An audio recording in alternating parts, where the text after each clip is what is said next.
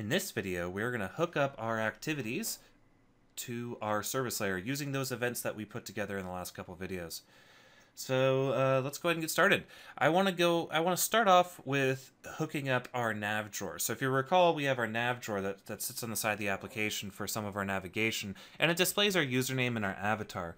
Well, let's imagine for a moment that we're in our profile activity and we update our display name. And then we swipe to the right to bring out the nav drawer, and we'd want that display name in the nav drawer to be to reflect the thing that we just changed it to. So what I want to do is I want to handle the event for when our display name changes, when our user details have been updated, and update our display name. Now, we won't be updating our avatar just yet because we're going to be using a third-party library that I'll talk about later to handle downloading the avatar images. So for now, let's go ahead and jump into our views namespace and open up our main nav drawer. Now in here we have this to do, and for now we're going to keep that there because we're going to be loading in avatars in a different way. What I want to do is I want to have this main nav drawer registered so that on the bus, so that I can handle events right on this class, right on this object, and because I think that's the most logical place to put the code that'll automatically update the display name text and the avatar image.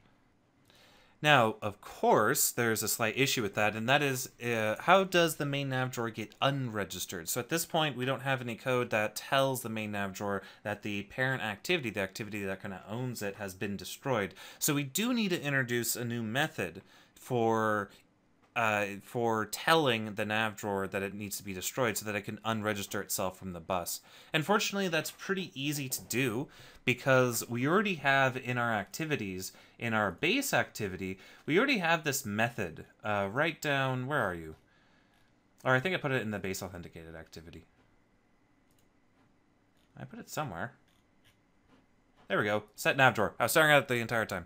All right, so we do have this one method that says this.navDrawer equals drawer when we instantiate the main nav drawer. So what I can do here is we have our create method being invoked, but I also want to have the destroy method being invoked on onDestroy. So I'm going to scroll all the way up on base activity, and in addition to saying super onDestroy and bus unregister, I want to say navDrawer.destroy. Now, the destroy method doesn't exist yet, and that's fine. We'll go ahead and create it. So let's go ahead and jump into our views nav drawer class and come here, I guess right underneath the constructor is just fine. We will create a public void destroy. So now we have two options as far as how we want to handle registering the bus. Do we want to handle that at the base nav drawer class, or do we want to handle that within main nav drawer? Well, because it's such a useful thing, I think, to hook into the event bus in this particular application, I'm going to do that at the base nav drawer level so that any nav drawer that you might want to create with the application would be registered with the bus. So let's go ahead down here in the bottom of the constructor in nav drawer and perform the actual registration. We can do that by doing activity.getApplication or getYourApplication, because that returns the application class that we created for this application that has the bus bus property on it. So we'll say getYourApplication.getBus.register and pass in this as the thing we're registering. And we're also going to need to, in order to unregister ourselves, we're going to need to keep a reference to our activity. Well, we need a reference to either our activity, our application, or our bus. But I think it's more general to keep a reference of our activity around as a protected field. So I'm going to come up here, and we already have it as a protected field. What am I saying? So let's go down to destroy and say activity.getYourApplication.getBus.unregister. So our destroy method will simply invoke getBus.unregister, passing in this as the object to unregister. So that way anything that inherits from navDrawer will be registered with the bus. So now that we've done that, we can jump into our main navDrawer and handle the event that that happens every time our profile is updated. Let me go ahead and show you exactly what's wrong with the code right now, just so you guys can see visually the process that I'm thinking in my head as far as what's problem I'm solving with this code. So I'll go ahead and hit play there and give Gradle a couple seconds to do its thing. Might have to pause the video, which I think I will, because Gradle seems to be taking a little bit longer than you. Oh, of course, it comes right up right when I say I'm going to pause the video. All right, so we have our application, and of course it crashed. Why did it crash? Let's look at Logcat. Now, that's always a fun thing with Logcat, is it sometimes just decides to not show you any of the logs. So, yeah. Let's try that again. And hopefully, I'm trying to think of what would make that crash. Probably a null reference exception, I'm thinking. Oh, there we go. We got an error. Attempt to invoke virtual method destroy on a null reference. Oh, because I'm stupid, I'm going to leave this in the video just because it shows how incredibly dumb I am. Because on the onDestroy method, we invoke navdrawer.destroy, but not all of our activities have a navdrawer, so this might be a null reference, and that's why we're getting that error. So we simply have to wrap it in an if guard. So we'll say if navdrawer does not equal null, then do navdrawer.destroy, and that'll fix that particular error. So let's go ahead and hit play, or hit run, and hopefully our code will work this time. Glad I caught that. Although I probably shouldn't have made that mistake in the first place. That's a pretty horrible thing. All right, so we have our profile, and if we open up our sidebar, we see my display name is Nelson Laquet.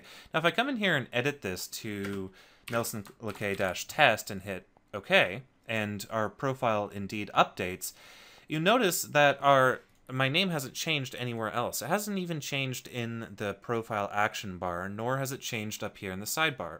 So what I want to do is I want to have that happen. We're going to start off by doing this in the sidebar, in the nav drawer, and then we'll do it in the profile view itself.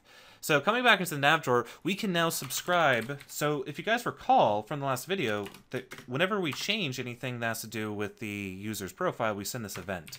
So I'm going to say subscribe public void on user details updated, and I'm going to take in an account dot user. All right, so where are you? I want that. User details updated event, and then we'll call this event. And I'll put in a to-do here to update avatar URL. Of course, we'll deal with that later. And then I'm going to say display name text.set text event.user.get display name. So this should take care of the nav drawer. Let's go ahead and hit play and make sure that at least that scenario is resolved. And if it is, then we know our event stuff is working, and we can move on to the profile. So let's go ahead and log in here and open up the profile. And I'm going to change my name real fast. That 123. Wait a second for our profile to update. And now if I expand this, notice how my profile has changed. So we're using this sort of this event architecture to make our components very much decoupled. And I really like that. So now that we've done that, let's go ahead and come back into our profile activity and also handle the case when the username changes. But in this case, what we're going to do is we're going to change the toolbar's title. See, if you recall, on our create of our profile activity, which I'm in the profile activity class right now, we set the title of the support action bar to our display name. So what I'm going to do here is I'm going to create a new method, subscribe public void on user details changed. And then for the parameter, I'm going to say account.userDetailsUpdated event. I could, just maybe to be consistent here, I can call this method on userDetailsUpdated. And then I'm going to say get support action bar dot set title event user get display name. Now we can go ahead and hit play and wait for a second. I'm going to really like it. In this video, actually, we're going to make it so we can launch to specific activities, so we don't have to go through this annoying login cycle all the time. So that'll be really fun. Jumping into the profile, let's go ahead. We don't need to change our password. Let's change this to 123, hit OK. And after the profile updates, notice how at the top our name has changed. Our toolbar has changed to be a different text that corresponds to our display name. All right, so I think that pretty much wraps up that event. Let's start integrating the other events. I think let's start off with the simplest one here. So this login activity, or the login fragment, if you recall, the login fragment is what has the username and password field when you hit login, and you're logging in with an account on the application itself, not an external account like Facebook. And so remember, when you click the login button, this happens right here. our application get auth, get user, set logged in, set display name, and then we invoke callbacks.onLoggedIn. And if you recall, callbacks.onLoggedIn signals to the parent activity that it needs to go and move on to the next activity, that the activity has been finished. So we basically got to replace pretty much all of this code, and we're going to replace it with bus.post new account dot login with username request, and passing in the username text. So that's going to be our username text box and our password text box. Of course, I haven't aliased them out into local variables or into local fields yet. So I'm just going to work against some fields that don't exist, and we'll create those fields here in a second. So what I'm going to do here is I'm going to say username text dot get text dot toString, and then for my password, and we can maybe break this up onto their own lines as well, I can pass in password text dot get text dot toString. Now, we're not quite done here with the onClick method, because I really want to tell, while this request is being published and it's out doing its thing, I want the user to know that something's happening behind the scenes, and I also want to disable the form so that they can't click on the username text or the password text while things are being logged in. There's a bunch of different ways to handle this. In this particular case, what I'm going to do is I'm going to have a little spinny progress bar appear inside of the button itself. So to do that, I'm going to go ahead and write the code out. And again, I'm working against fields that don't exist yet, and we'll create those fields here in a second.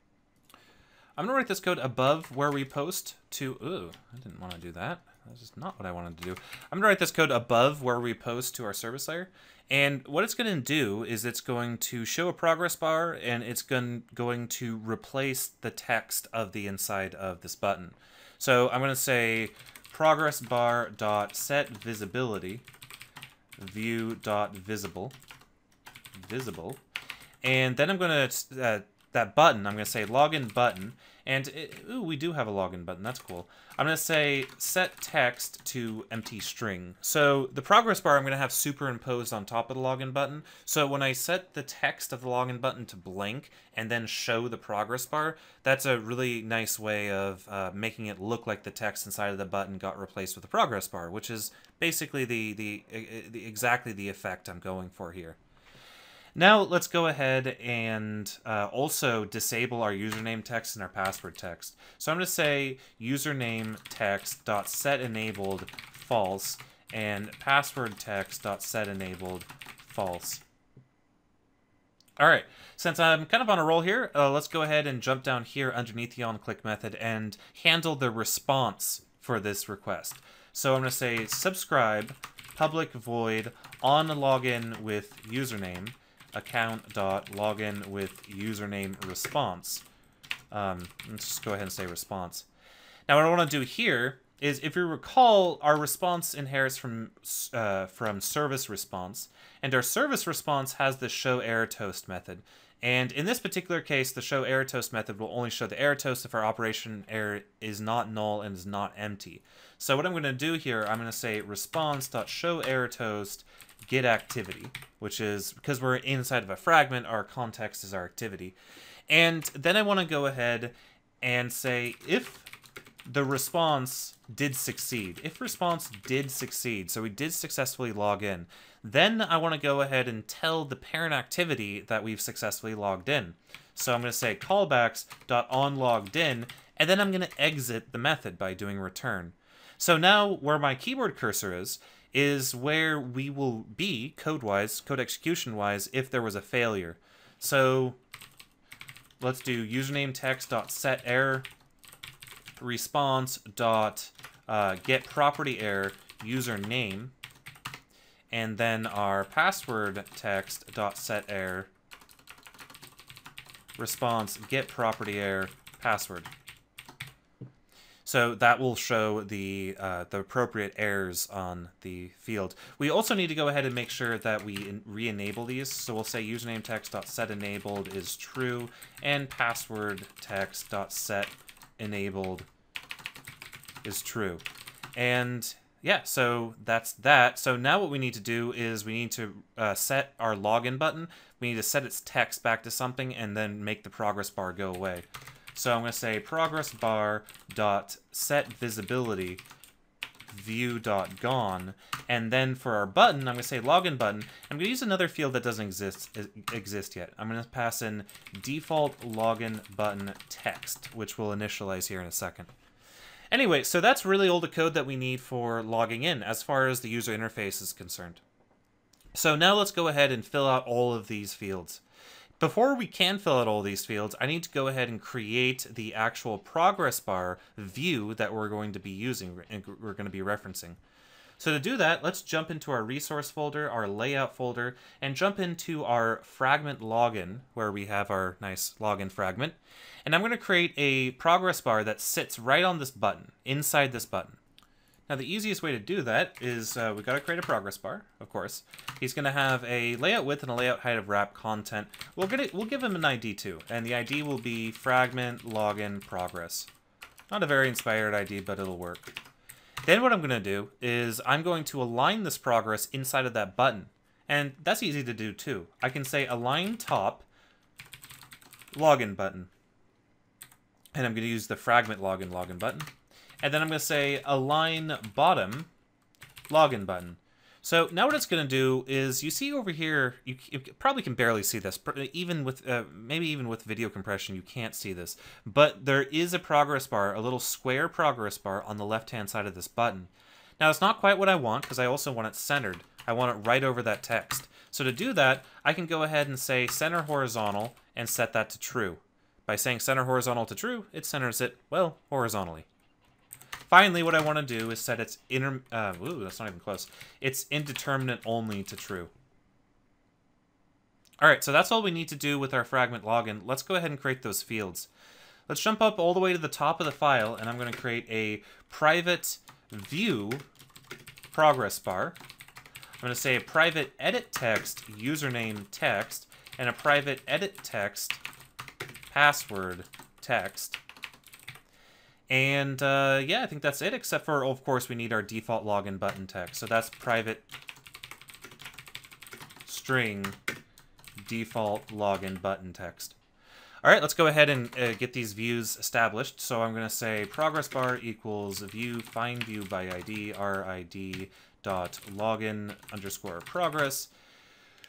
Username text. I'm so close to using a library to do all this for me, because this is getting really old, typing in all of this quite redundant code. Find view by ID, r.id, fragment, login, and then this is our password. And then finally, our default login button text is going to be initialized to login button.getText.toString. And that's it. So really, that is our login. So if I come down here, I am going to make a modification to my in-memory account service. My login, right here, my login with username. And what I'm going to do here is on this response, after I instantiate it, I'm going to say if request.username equals Nelson, then I'm going to say request dot, and then I'm going to set a property error, or sorry, not request, response dot set property error, and then I'm going to say username invalid username or password. So we'll be able to test our error condition as well as our success condition. Let's go ahead and hit play and see if that code works.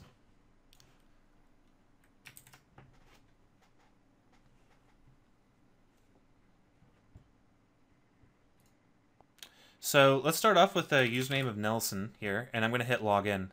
And you notice everything gets disabled. Our progress bar isn't so visible, unfortunately. We'll fix that here or a second. And it says invalid username or password, so that's awesome. So we get our... that. And we should also probably disable the button as well. But if I type in anything but Nelson and hit OK, notice how we properly get logged in. So we noticed a couple user interface issues, and you're always going to as you work with your application. In this case, quite easy to fix. The login button I want to disable inside of our... where are you? Login fragment. I want to disable the login button during logging in. So on our on-click on the login button, I'm going to say login button set enabled false. And then our on login with username, I'm going to say login button set enabled true. So that we have that. Our progress bar seems to be slightly problematic. So our progress bar isn't being displayed very well, unfortunately. So I think the problem is that the color of the progress bar is being masked by the button. And I also have the issue of I never hid the progress bar to begin with. So let's go ahead and inside of our fragment login fix that. First I'm going to say, right here, I'm going to say visibility gone so that the progress bar is by default not visible. But I'm also going to go ahead and I'm going to change its style. So there's a really cool little inverse progress bar style that I can use without having to write my own style. So I'm going to say style equals question mark, because we're accessing a theme variable, Android:attr / progress bar style inverse. Oh, come on. I may be missing. It's probably misspelling there. Okay, there we go. I was like, oh no, did it disappear for some reason? No, I just misspelled it. Okay, so that's our login. So you can go ahead and test that yourself. It should, I'll go ahead and test it on screen, just in case there's another issue, like there sometimes is. With UI stuff, really, there's so many weird edge cases that you have to think of when dealing with building UIs, and there we go. That looks awesome. All right, so our logging in works. Now let's go ahead and handle our other cases. So we need to deal with logging in externally, and I'm not actually going to handle that yet. And the reason is, or I guess we have our test button, but so we could do a login from an external service. But the thing is we can't really test this. Yeah, I'm not going to worry about it. I'm not going to worry about it because we can't test it yet without actually hitting an external service. So I'm not going to worry about testing any of this code. So let's jump into the register activity, and let's deal with that. So the register activity is going to work very similarly to our login activity. So we have our progress bar, our register button, our password, email, and username, and all that fun stuff. Okay, so when we do on click, you notice that we set the user to be logged in, and we set the result to result OK, and we finish. So what I need to do is change that, and instead post a request. So what I'm going to do here is I'm going to say bus.post new account .register request, passing in our username text .get text .toString, our password text get text .toString, and oops, our password goes after here, and our email text .get text .toString. Okay. So that's going to be our request. Now, before I do the request, I need to go ahead and set up our conditions. So our progress bar, if you recall, inside of our register activity, is just a progress bar that lives on the register button, just like how our login button works. So what I'm going to do is I'm going to go ahead and say progress bar set visibility view visible, and then I'm going to say for our button, our register button dot set text to empty. Then I need to do register button dot set enabled to false, our username text set enabled to false, and our password text set enabled to false. So that'll disable our entire form for us and show the progress bar. Next up, what I want to do is handle the event response. Now, what I'm going to do is kind of interesting here. I am going to go ahead and write a method before I write the method that's going to handle the response event. And that is private void on user response, and it's going to take in account dot user response response. And this code is going to be what performs the actual logic. So I'm going to say if response did succeed, set result OK, and then finish and return. Otherwise, show error toast, passing in this as the context, set the username text, set error to response.getPropertyError username. And of course, I'm going to do this for our password as well as our email text. Okay, so now that we have that, let's go ahead and re-enable our username text and our password text and our button. So that's really easy to do. Ooh, I did forget to disable our email text, so we'll set our enable to false. What I'm going to do is I'm going to take all these lines of code and just replace them, or copy and paste them, and then replace the false with true. Now, the last thing I need to do is, or the last couple things I need to do is I need to make the progress bar go away. So I say progress bar set visibility view gone. And then I need to replace my register button text back with the text that we had previously. So I'll say default registered button text as a field that hasn't been created yet. And let's go ahead and create that real fast.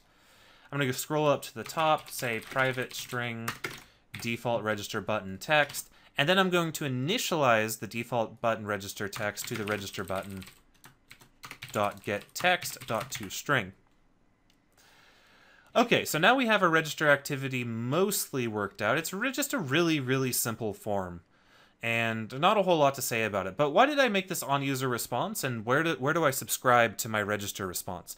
Well, the reason I did that is I need to subscribe to my register response, but I also need to subscribe to my external register response, because our register activity handles both the case where we have an external login where the user doesn't have a local account yet, as well as a user who's creating a local account that's not externally logged in. So we need to handle both cases if we're posting a register request or an external register request. So I need to handle both cases, and then I'm going to funnel both of their responses into the on-user response. So I'll go ahead and say register response account.register response response, and then I'll say on user response response, and I'm also going to subscribe to public void register or external register response account.external register with external token response on user response response. So fortunately our, I managed to make that a request, not a response. Fortunately, both these responses inherit from the same base response class, and that's how we're able to do this, write this code. Anyway, we're not dealing with external logins just yet, so let's just go ahead and hit play. And what kind of error? I think I did already put an error condition on this. If I go into my in-memory account service with my register method, no, I didn't. So I don't really care too much about that. That's okay. Let's go ahead and say you're a register and hit register, and we logged in. All right, so now all that's left to do is fix that progress bar style. So it looks like I didn't set the style correctly. I'm going to just jump into fragment login, grab this attribute, hit Control-C, jump back into activity register, and hit Control-V to bring in that different style. Anyway, I think that's really about it for logging in and registering. Of course, we haven't dealt with our external login register yet, but we will when we get to that in the actual app when we're working with live stuff. So I guess we'll see you guys next